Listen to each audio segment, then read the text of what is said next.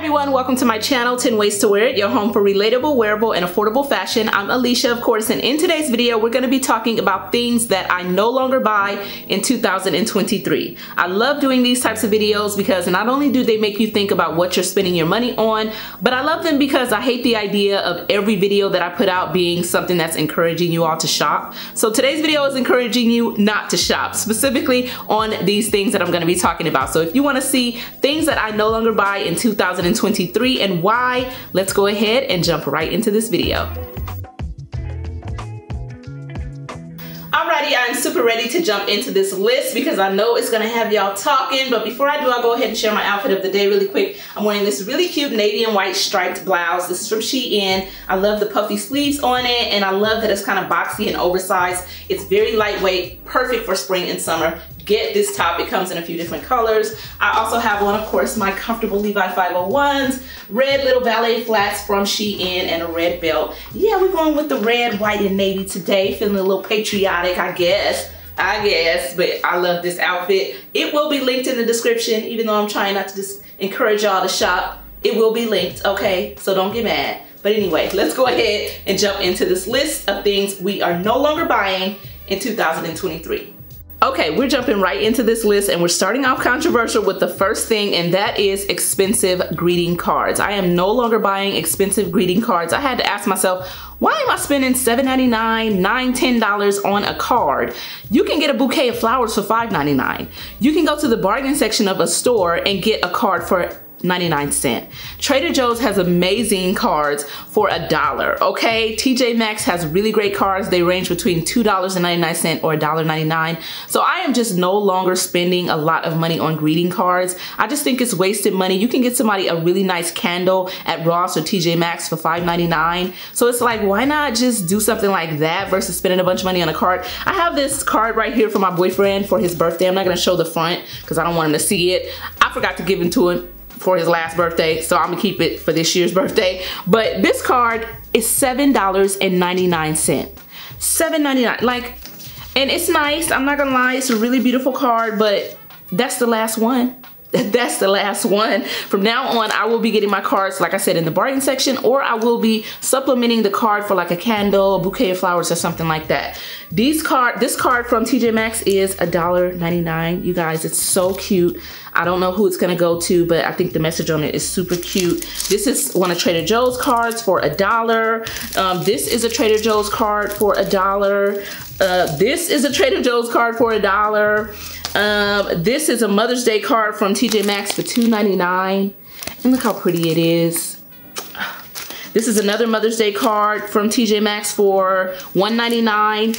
And it's so pretty, and it comes with like a little gift card envelope in there. Stop spending a bunch of money on expensive cards, y'all. It's just not necessary anymore, and it's wasted money. And honestly, do people actually hold on to cards anymore? I keep every card anyone has ever given me. I have them all in a box, and I tend to read them when I get depressed and stuff like that. But not everybody is like me. Do you guys think people really hold on to these cards? No, they take the money out or the gift card out and throw it away. So I'm not spending any money on cards anymore. If I do, it'll just be a couple of dollars, or I'll replace the card with a cute little inexpensive gift. The next thing that I am no longer buying in 2023, and I know this one is gonna hit, is jewelry. I am a fashion influencer, and yes, I am saying I am going to stop buying jewelry unless it's to support a small business, unless it's like to promote something really, really cool, like some jewelry that really lasts, that's not real, but that really does last, or something like that. I'm not buying it because I think I have enough jewelry, and I think you do too. We have enough rings, earrings, bracelets, all that stuff. We really don't need to buy anymore. Like I said, unless it's a special occasion, or unless you are an influencer and of course you need to promote certain things and you get an offer to promote something that's really good. Like, I've been looking for a really good jewelry brand, but honestly at this point I'm like, you know what, do I really need to add anything else house. So jewelry is something that I'm really not going to be adding to my collection. This is something that I will request from others as gifts. But as far as me buying it, I won't be buying anymore because I have enough. And you do too, sis. You don't need no more damn earrings. You don't need no more rings. You don't need no more necklaces. Like I said, unless I am supporting a small business, like I love the brand XOXO Bijou. It's a black owned business and I love supporting her. So when she comes out with her new lines, I like to show my support. So I will do something like that. But other than that, I'm not going to be just randomly buying jewelry anymore. I have too much.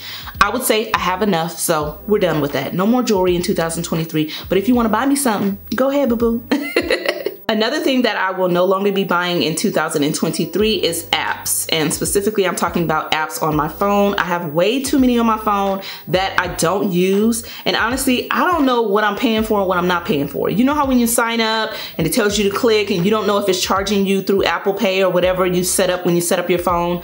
I don't know what the hell I'm paying for on my phone. I have so many apps on my phone that I don't even use. I'm not the most tech savvy person and I really honestly don't like being on the phone a lot. I do editing on my phone and it is like the most grueling task ever for me to just sit and edit on my phone. Grueling. I'm a creative. I hate technology, but I use it to do what I have to do. But at the same time, I have all these apps that are just sitting on my phone.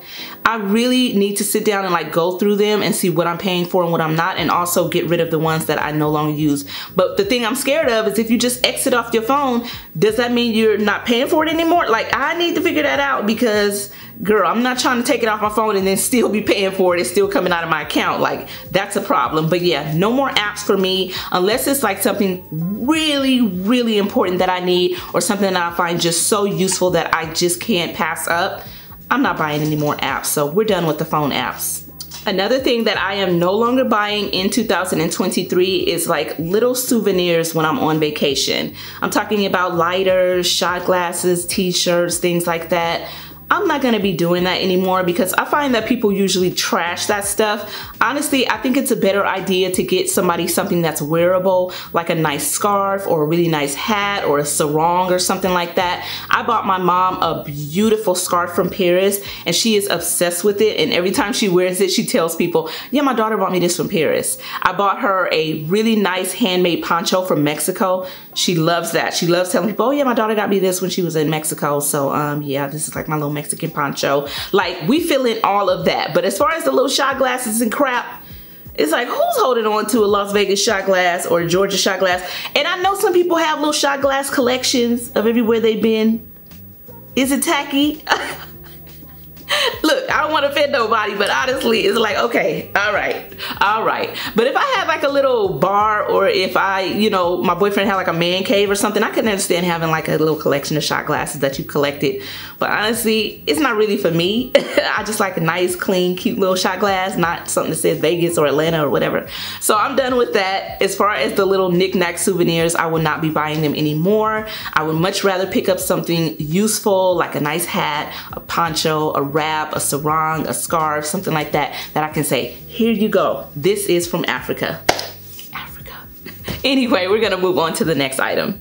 The next thing that I am no longer buying in 2023 is food in bulk. And when I say food in bulk, I'm talking about a huge box of granola bars, giant boxes of cereal. I love Costco. I am a Costco girl.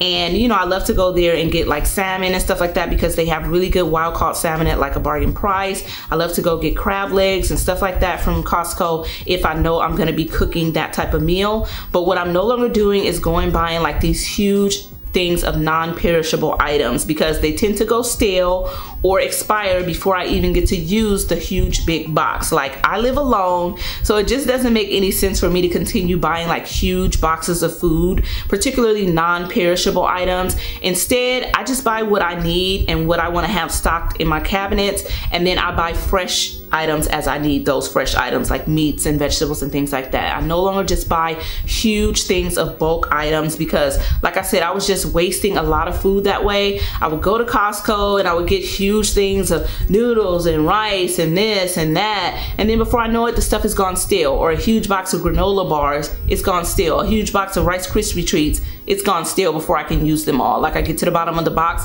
and they're like hard as a rock. I'm done doing that. I hate the idea of wasting food and throwing away food these days because it's like throwing away your money, okay? So no longer buying food in bulk unless it's like really fresh items that I know I'm gonna cook right away. I'm not gonna be stocking up, and plus it takes up too much space anyway. I know some of you all out there have big families, you know, you have multiple kids, grandkids that come over a lot. In that case, I think it makes total sense, but it doesn't make sense for me because it's just me here, okay? I have company sometimes, but really it's just me. So no more of that, no more huge bulk food items for me. I'm saving my money. The next thing that I will no longer be buying in 2023 is plastic Tupperware.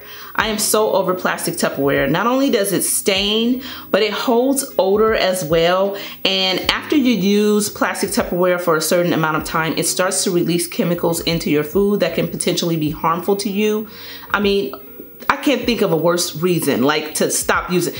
No, we're done with the plastic cheap 1930s Tupperware. Now these days I prefer to buy glass Tupperware, like these beautiful glass containers that I got from TJ Maxx, or I prefer to buy non-toxic Tupperware that is made out of, I forgot what the material is of these bowls. These are from Amazon. I will link them for you all, but it's a different type of material. If you guys can hear, it's almost like a clay. If you drop these, they will shatter because they're not your typical plastic bowls. But I love this type of Tupperware as well. And I have like glass Tupperware in all different sizes. I just cannot, you know, mentally accept that I'm using something that is literally releasing toxins into my food. So, you know, me with food, like I'm such a foodie that it's just like, no, I don't need nothing messing with my food. So I prefer to use like safer Tupperware, and also Tupperware that is made out of like the plastic that's non-toxic and things like that. And yeah, so no more of the cheap classic Tupperware. I find that it just builds up into your place and takes up so much space, and before you know it, you have a million different pieces of Tupperware, no lids to it, like hardly any of it has lids. It's just like, but when you buy something nice like this, you're gonna take care of it, you're gonna keep track of it, and you're gonna make sure you know where the lids are. So I like the idea of having really nice Tupperware. So no more cheap plastic Tupperware in my apartment. I got rid of all of it basically. I maybe have like one or two like larger Tupperwares that I use for the freezer for soups and stuff, but other than that, I use disposable plastic Tupperware only, and I'll use it once and then get rid of it. So that's where I am with that. Okay, another controversial one. The next thing that I am no longer buying in 2023 is hangers. Now, I know some of y'all are like, what? You're not buying hangers anymore? Hear me out though. My thing is, if you are in need of more hangers, it's probably because you are adding something to your wardrobe. So personally, what I used to do is when I would add stuff and I see, oh, I'm low on hangers or I'm out of hangers, go buy more hangers. So I'm just buying hangers to accommodate more and more stuff. Now, if I see that I need hangers for new stuff, that just means I need to get rid of some stuff. Like that means I need to go in my closet and do a little mini clean out to get some more hangers clear. I'm not just gonna keep adding and adding and adding and adding. Instead, I'll go in my closet and see what am I no longer wearing, what could I stand to get rid of or donate, and then I'll find some hangers that way instead of continuously buying more hangers. So that's the thing. I'm not like replacing hangers with something else or just giving up on hangers. What I now do is if I bring new items into my place, instead of going out buying another pack of hangers and another pack of hangers, I actually do a little mini clean out of my closet to see how I can get rid of some stuff to make room for the new stuff and use those hangers. So I'm not buying hangers anymore, but basically what I'm saying to you is that instead of buying hangers and adding and adding and adding to my wardrobe, I'm now thinking differently about that. So the hangers are just kind of like the fall guy in that situation, but yeah, no more hangers, y'all. The next thing that I am no longer buying in 2023, and I know this one's gonna rattle some feathers as well, but it is gift cards. I no longer really give gift cards unless the person specifically asked for that. I would prefer to actually ask them, is there something that you want that's in the $50, $80, $100 range? Or I would rather just give them cash. Like $50 in cash to me is better than $50 in a gift card. I don't know about you guys, but when I think of the difference, like, just give me the cash. Like, and these days people actually need it. So, you know, a lot of people are on hard times right now. So it's like, if you're gonna go to Target and give me a $50 gift card, just give me the $50 in cash. And then not to mention, there's a lot of fraud around gift cards. There was a scam going around where people would actually be able to pull your money off of gift cards or use them. I don't know how that was happening, but a lot of people were giving away gift cards, and then when the person goes to use them, it doesn't work. It's no money on it. So, and then some gift cards have fees, like particularly Visa gift cards and things like that. Some of them actually have fees. So the person doesn't even get the full amount, or you on your end as the buyer have to pay that fee in order to get them the full amount. So it's like, I'm not really doing gift cards. I'd rather just give a person a card with $50 in it, or just give them the money, or ask them like, is there something you want in like the $60, $80, $100 range? Like, just ask them. They might say, oh, I really want those sneakers that you have, girl. Like, I love those little white Nike. You know, they might actually tell you something very specific, and you're like, girl, say less. So no more gift cards for me. Too much fraud, fees, issues with those. I'm done. Now, another thing that I am no longer buying in 2023 is purses. Now, I know at first I said I was no longer buying large purses because I really don't like huge, bulky purses to wear on a day-to-day basis. I prefer small statement bags. But now, I'm not buying hardly any purses anymore, unless it's vintage, one of a kind, or something that's like super special, or unless it's gifted to me. Y'all, I'm an influencer. Unless it's gifted to me, I'm gonna push it on y'all if it is, y'all, sorry. But unless it's gifted to me, I'm not buying any more purses with my own money. Like, I struggle so bad with that. Like, now when I go out, like to the thrift stores and stuff, I will stand there for 20 minutes debating on a purse because I just don't want to spend my money on any more purses. That's another thing that I just feel like I have enough of. And at what point do you say enough is enough? Like, you just keep collecting and collecting and collecting and collecting, and you're never giving anything away, and you're never selling anything, you're never donating anything, particularly like in the purse category. It's like, when is enough enough? So I've got to the point where enough is enough. Unless it's vintage, one of a kind, is super, super special, I won't be buying it in the purse category. Like, for example, I found this really cute purse at the thrift store. You guys saw this on one of my recent vlogs. I thought this purse was so special and unique. It's genuine leather, it's vintage. I found out, I did some research on the brand. This purse was like $37 at the thrift store, but I think it's so unique and just really, really cool. So I was like, yeah, I'm gonna get it. I'm gonna get it because I'm not gonna find anything like this again, and I love the color of it. So something like that, yeah, I may do. But as far as like shopping for purses the way I used to shop for purses like I'm shopping for damn juice, or, you know, it's like, chill, girl. So we're done with purses. On to the next item. Okay, so the last thing that I am no longer buying in 2023 is body sprays and body mists. To me, those things never get used. Like, when do you ever get to the bottom of these bottles? Like, this one is full. I've had it for like 2 years. This one is full. As you can see, I've had it for a couple of years. This one is full. Look at this. I've had these for quite some time. This one is down quite a bit from Bath & Body Works, but I've had it for so long. This little one, little travel size one. Like, these body sprays seem to just sit and sit and sit. Why? Because you're not using them. I'm not using them. I use perfume. Honestly, I think these smell a lot like alcohol. They don't last. I personally think body butters and body creams last a lot longer as far as scent than these like body mists and body sprays do. So I think if you like take a nice shower and then moisturize your body with a nice body butter, like the Bum Bum creams and stuff like that, or body creams, even the Bath & Body Works body creams, they seem to last longer than these do. Like, this scent is gone, like after it's gone like that, even when you spray it on your skin. So, and then a lot of them do smell like alcohol, like a strong smell of alcohol. It's like they just sit around and linger and linger and linger, and they do actually expire and go bad. So it's like, if you know that you're a perfume connoisseur, why then are you still buying this? Like, why are we still buying these when we know we're into perfume? It's like, if you have a huge perfume collection, it really isn't a need for perfume, scented body creams, and this. It's kind of a little bit of overkill. And, you know, honestly, have you ever smelled somebody that walked in a room and they have on too many layers of scents?